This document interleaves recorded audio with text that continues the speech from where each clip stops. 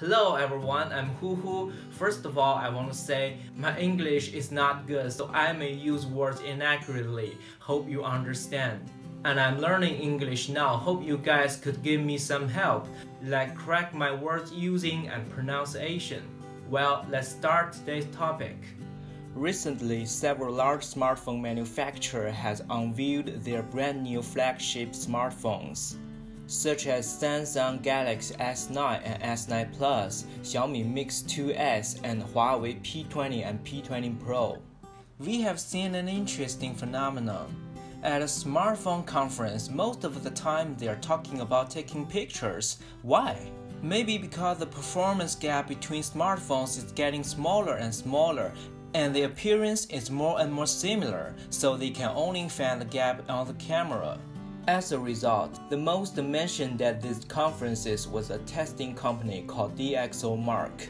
They have originally dedicated to rating professional cameras and lenses. Now they also rate the smartphone cameras. Xiaomi announced at the conference that the DXO score of their Mix 2S catch up with iPhone X and even wrote it on the official publicity webpage. However, just a few hours later, the unveiling of Huawei P20Pro truly shocked everyone. It received a rating of 109, the highest rating ever, surpassing the iPhone X more than 10 points. And the photo part got an unprecedented score of 114, which totally crushed Apple and Samsung.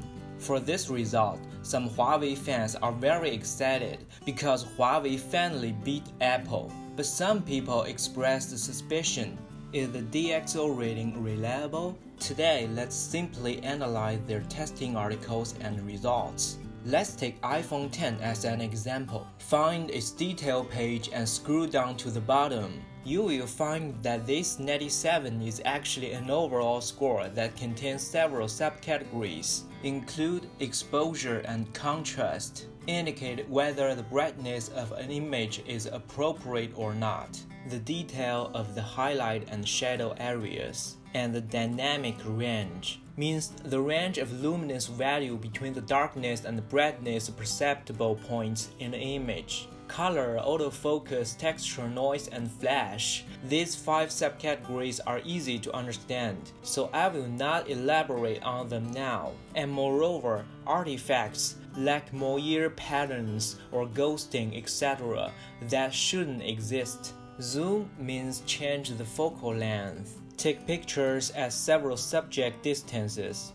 Bokeh, which is the out of focus area, such as the blurred background.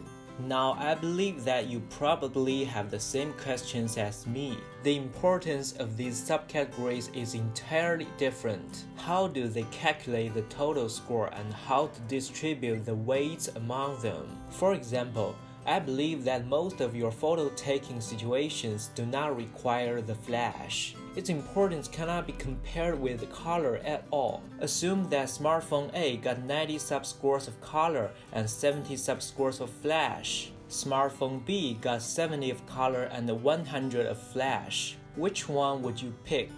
Of course, DXO is not just combining all of the subscores. They definitely have a very professional and detailed algorithm. However, I think the weight of these subcategories is obviously different for different people. For example, some people think that the most important thing in an image is color, but some people will perform Photoshop processing or add filters to almost every image they take. In this case, the color is insignificant. The difference in color between cameras is completely negligible compared to the filters. Also, textures, noise, artifacts, bokeh, and zoom are all related to clarity. Some people are particularly concerned about the clarity, but some people think the ordinary clarity is acceptable. Or even if it's important, it doesn't have to take up so much weight.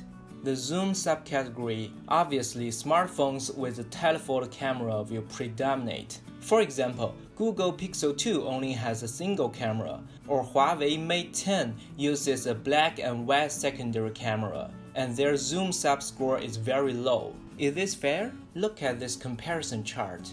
Google Pixel 2's overall score is 2 points lower than iPhone X, but its exposure and color subscores is higher than iPhone X. And because it only has a single camera, the zoom subscore is almost half lower. If you never use the telephoto camera, do you still think iPhone X is better than Google Pixel 2? And for the autofocus function, the tolerance for taking photos and taking videos is entirely different. For most ordinary people who are posing for shooting, slow focusing is actually not a big issue because it will not be too slow, just need to wait for a second or two. However, because the video image is coherent, when the scenery changes, you don't want your footage hunting around for focus all the time.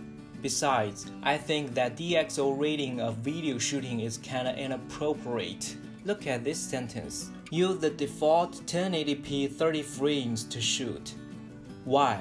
Why use the default setting? Huawei P20Pro's video score is nearly 10 points higher than iPhone X, but iPhone X supports 4K 60 frames, which P20 Pro doesn't. If I usually shoot 4K videos, then supporting 60 frames is apparently more important than many other subcategories. By the way, Mix 2X doesn't even support 1080p 60 frames. Also, iPhone X supports HEVC, high efficiency video coding, which offers about double the data compression ratio at the same level of video quality, means that your storage space has doubled. Isn't this a huge advantage? But the DxO score is only concerned with the image quality of 1080p.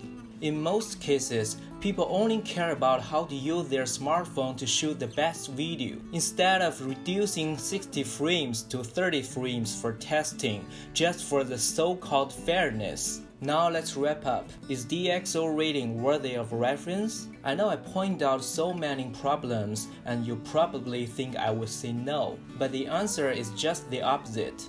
I think it doesn't only have reference value but also very useful for reference. I'm very grateful for having such a testing company to provide us with so many professional data.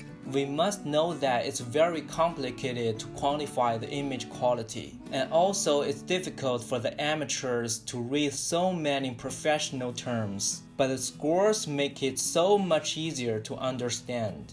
Back to the topic that we talked about at the beginning. Does Huawei P20 Pro really beat iPhone X? Yeah, absolutely. Let's compare to the subscores. We'll find except for the artifacts, the other subscores are all higher than iPhone X. But in fact, discuss which smartphone is better is not the purpose of this video. I just want to let you know how to consider of the DxO scores in the most reasonable way.